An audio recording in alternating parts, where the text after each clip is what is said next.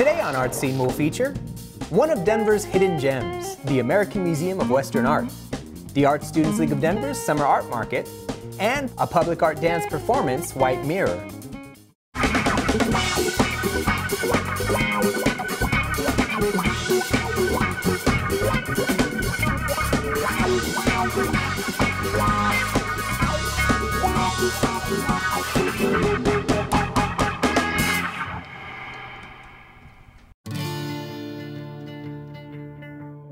Amid the skyscrapers of Denver sit some amazing pieces of architecture and history. There's the Brown Palace Hotel, and across the street, the Navarre Building, which houses the American Museum of Western Art. Hi, I'm Bobby LeFebre, and welcome to ArtScene. Inside this building, there's an amazing treasure of art, and we're gonna let you in on the secret. Let's take a look.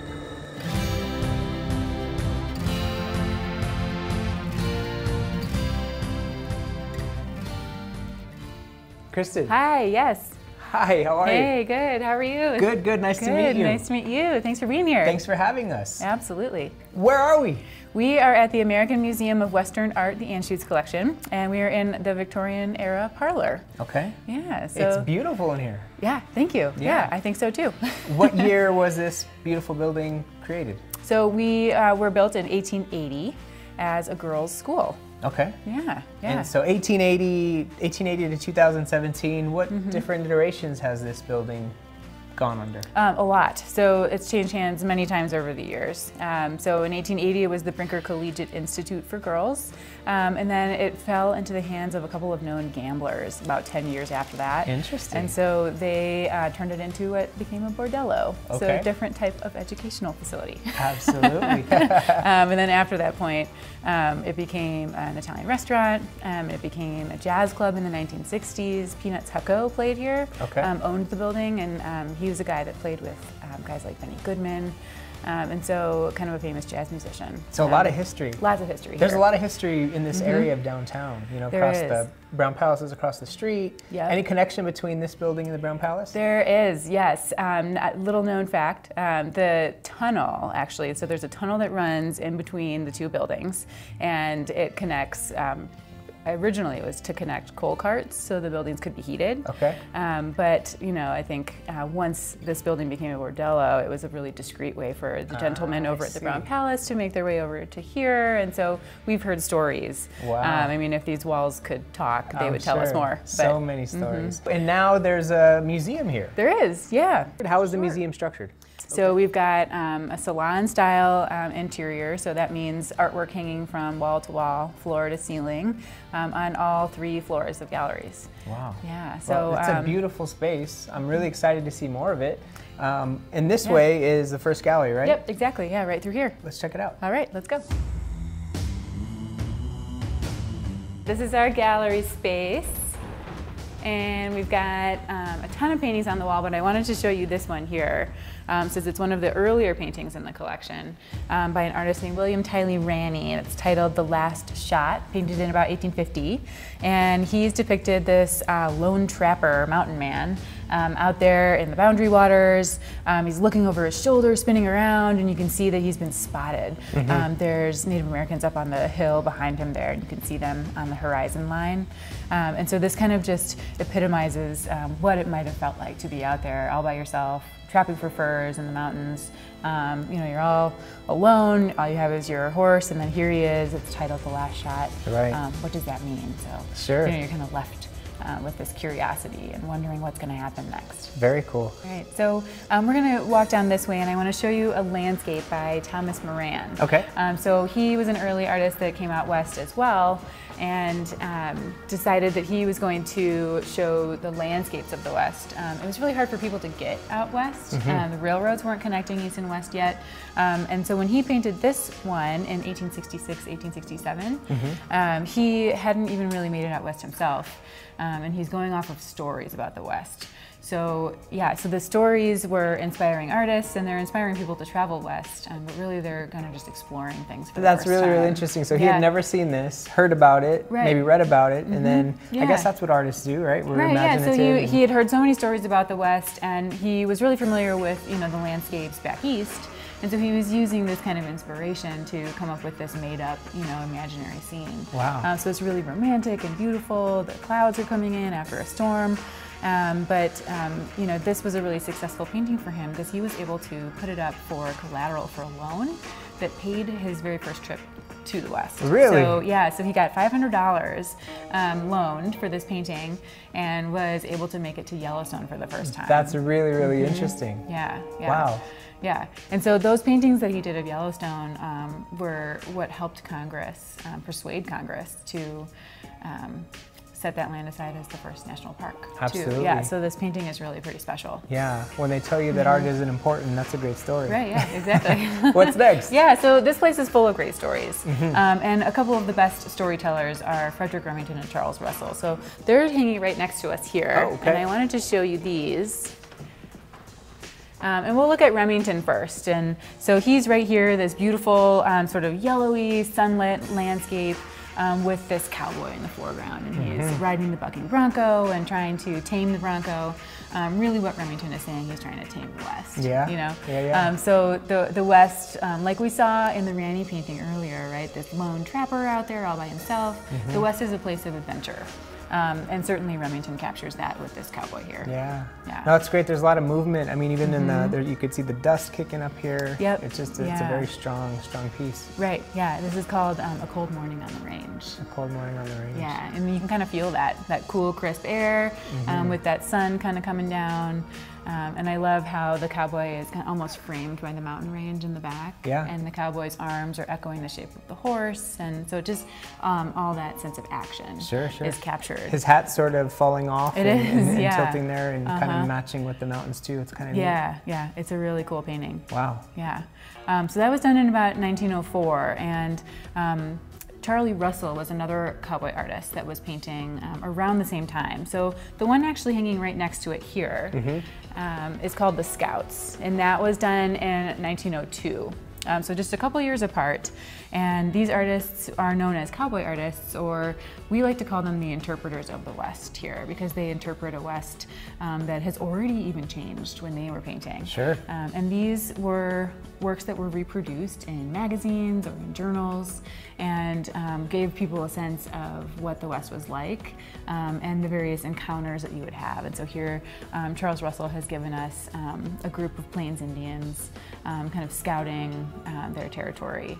And so it's certainly romanticized and ideal sort of landscape. He's got, you know, the sun shining on the pink mountainsides, and it looks maybe like it's sunrise, you know, and this guy is kind of pointing out into the distance, and it just makes you feel like you could be there. Sure. And Charles Russell was an artist that was there.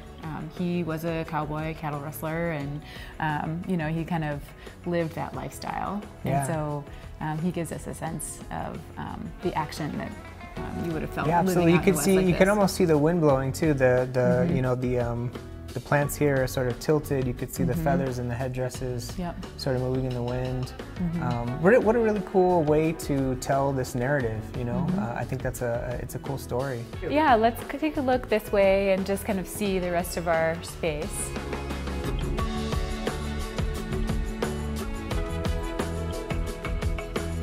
We're gonna head upstairs and check out the rest of the gallery space. So third floor. Third floor, here we go.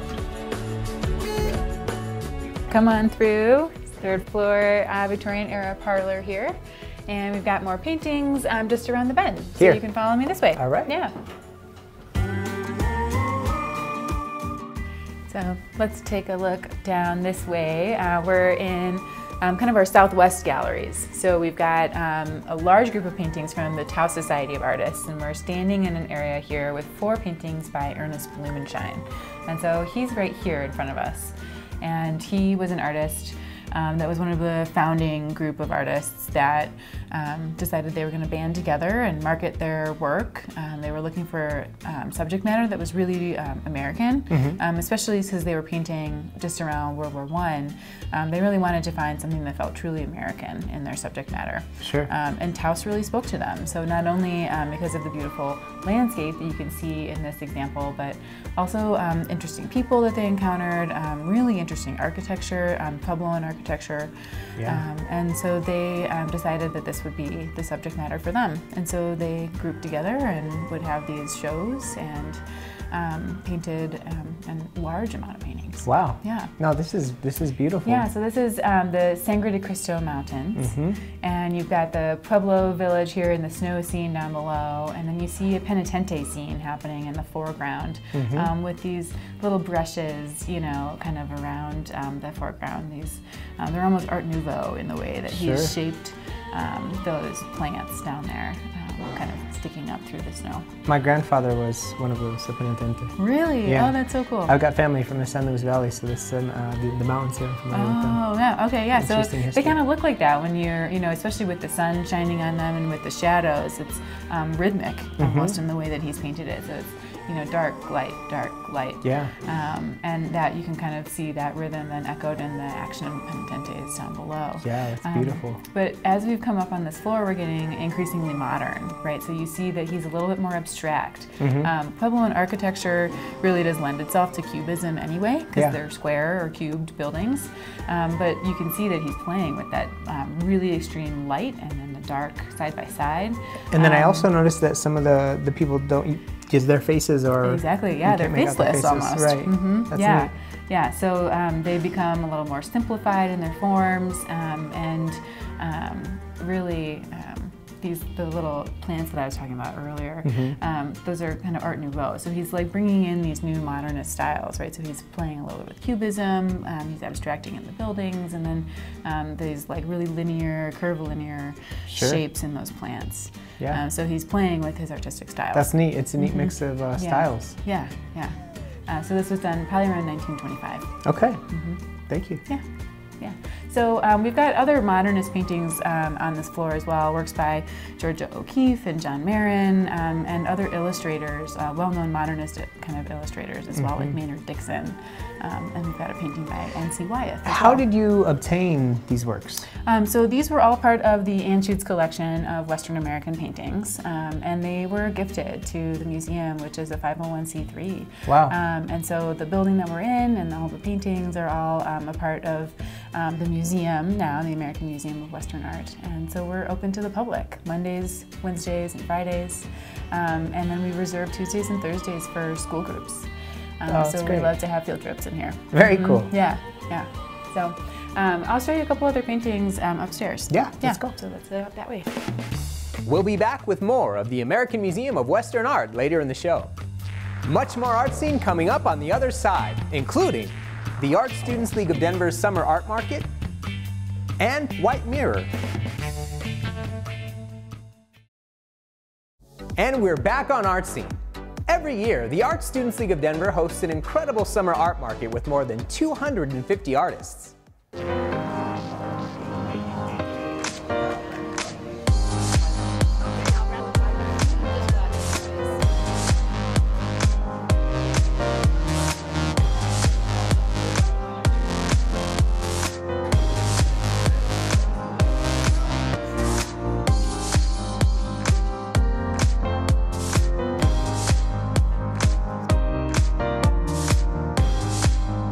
What's unique about the Summer Art Market is that so many of the artists are your neighbors and friends and family, so you have an opportunity to meet and interact with all of the artists in their booths and talk to them about what their creative muses are, what their inspiration is, and really understand what's behind the work that they're selling. It's fantastic. Yeah. I'm kind of blown away by how many artists there are here today. Beautiful art and great weather as well.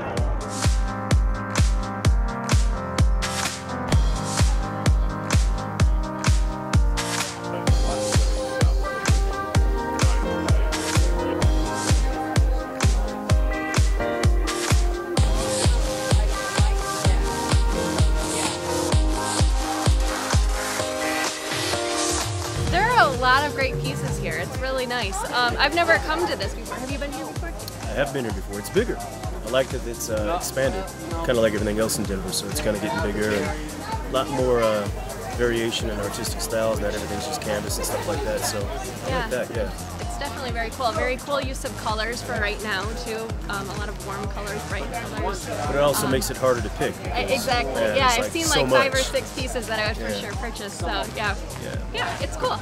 Oh, I love it every time I come. We have kids activities taking place in our buildings. We also have artist demonstrations. There's great live entertainment during the festival. And I just love seeing so many of our students and faculty out showing their work, and I love how many people come and get to learn about the Art Students League and interact with these amazing artists. It's really wonderful. We were just saying it's really cool to see so many different types of artwork, and it's our first time coming, so it's been a great day so far.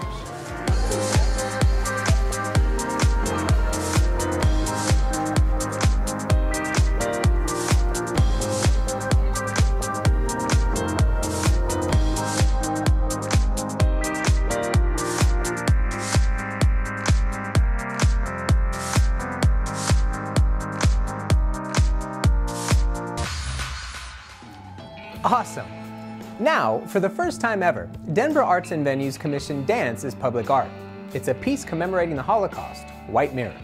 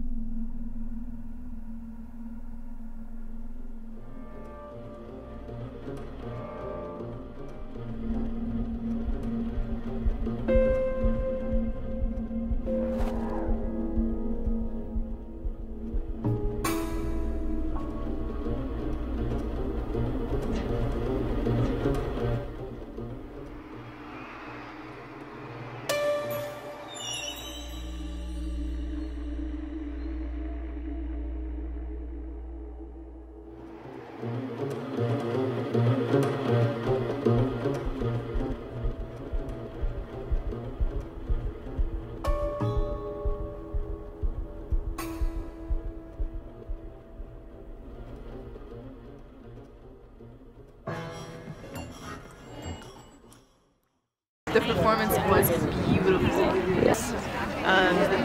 Touched my heart. Love a park presentation, and that makes that, you know, art and culture available to anyone regardless of their economic means. Now it's time to finish up our private tour of the American Museum of Western Art.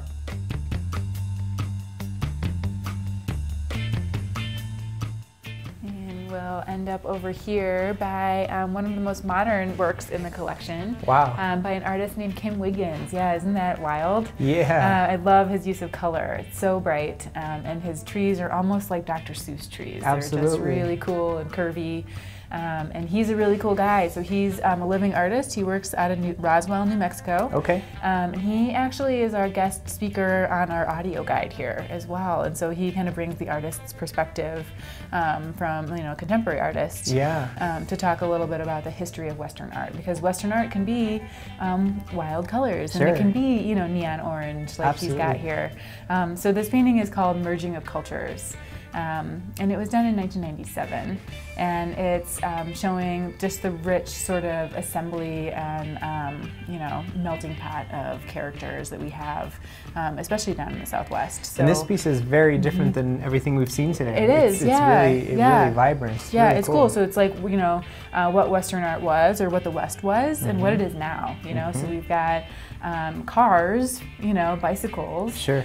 We still have, you know, church procession happening here. We've got mariachi band, we've got Native American rugs and artisans, and we've got a Santero as well.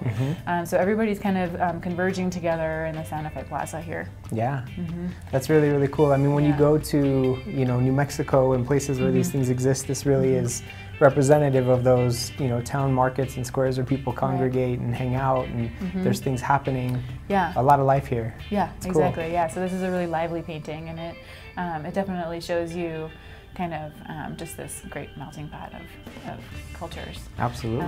And so he's an artist that was inspired by Remington and Russell that we saw earlier. And there's, you know, he's part of a whole group of artists that really are still inspired by the West. And moved to the West, right? So he grew up in the West, and the artist I was going to show you next is actually an artist that didn't grow up here, but is really inspired by it. So I wanted to show you this one by an artist named Emil Bistrom, who was actually Hungarian-born and wound his way to Taos, New Mexico, and fell in love with the space. So we've seen that before, right? Artists that are really drawn to whether it's the landscape or the people or whatever the Southwest. It's like this magnet for artists. Sure. Yeah. And so he's one of them, and he experimented in this one with cubism. And so it's called Eagle Dance, and you can see the feathers moving, and you can see the dancer's legs moving, and it's all within this kind of like circular motion. So it's, I don't know, it's a really cool painting. I really like it.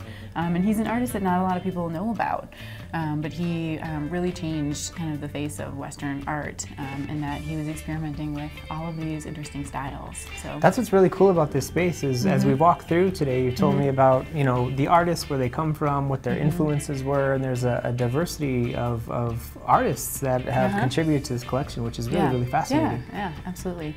Yeah, we've got, you know, probably 180 artists represented in this collection, and 300 plus paintings hanging. Great. And so, you know, this is just one of many, right, that we've seen. But we could take, you know, all day to talk about all of the ones that are here. So, no, that's wonderful. Back. I will. I'll be back.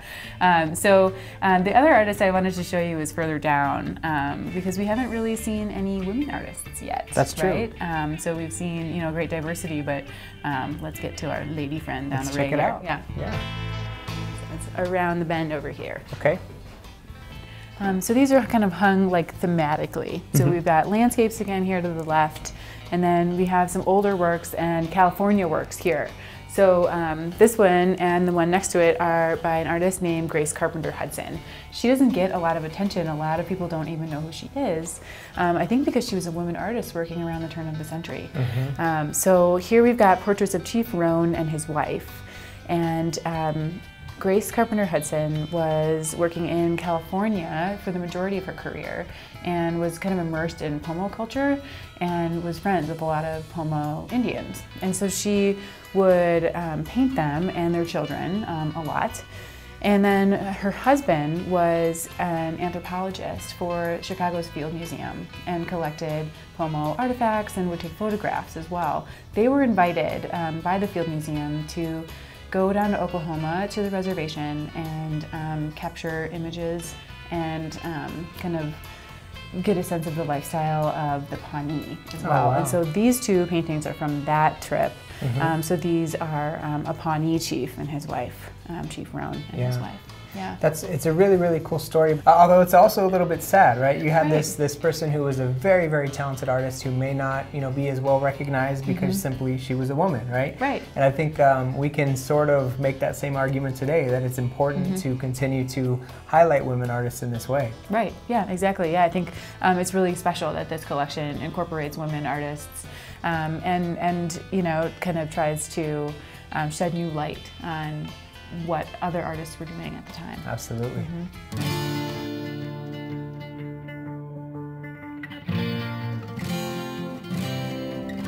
All right, so we've got one final parlor here, and they're all so cool and unique, though. Yeah, aren't they all neat? Them. Yeah. Huge, broad collection here. Absolutely. So, glad you enjoyed it. No, thank you for showing us around. I really think that this is a gem in our city, that more people need to know about this. So thank you for showing us the collection. Oh yeah, happy to. It was so nice to meet you. Nice to meet you too. Thank you. Yes. Yeah.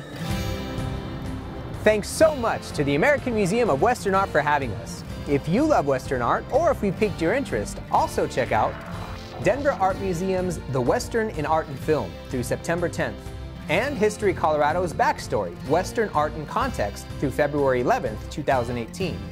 Plus, the McNichols Civic Center building features 2 exhibits, Diversity in the Wild West, Buffalo Bill posters, and Diverse Voices of the Modern West, both through August 27th. Hey, thanks for watching. I'm Bobby LeFebre. We'll see you next time as we discover more of Denver's art scene.